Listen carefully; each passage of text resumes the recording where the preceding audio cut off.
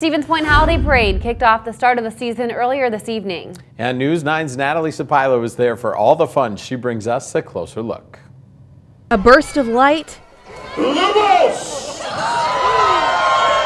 And the Stevens Point Holiday Parade kicked off in true festive fashion. It's really meant to kick off the holiday shopping season. Well, some may think it's a little early to get into the holiday spirit.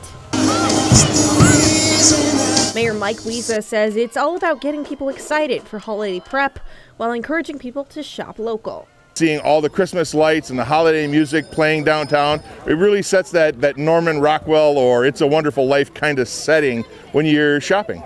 The theme of this year's parade was Let It Snow. The event featured dozens of floats from area businesses and organizations.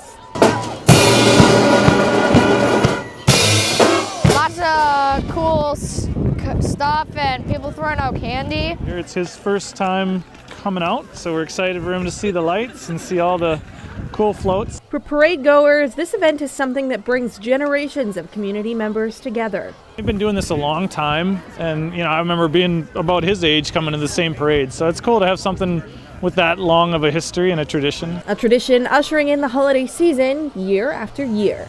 In Stevens Point, I'm Natalie Sapilo, News 9 WAOW.